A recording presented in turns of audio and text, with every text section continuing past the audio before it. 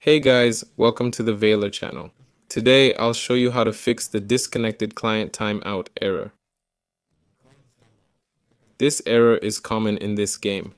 First, try turning off your VPN and similar tools, as they're often the cause.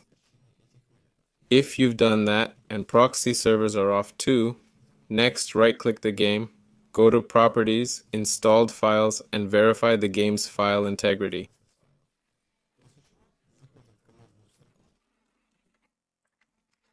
In the command prompt, enter these commands in order. ipconfig/flushdns, press enter. ipconfig, then ipconfig/renew, enter. Next, type net winsock reset, hit enter. That's how the command sequence looks.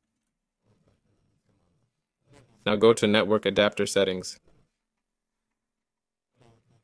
Right-click, select Change Adapter Options, choose the active adapter, click Properties. Select IPv4, hit Properties, then use the following DNS server addresses. Enter 8.8.8.8 and 8.8.4.4 below. Click OK, restart your PC, and the issue should be fixed. This was Weiler, signing off.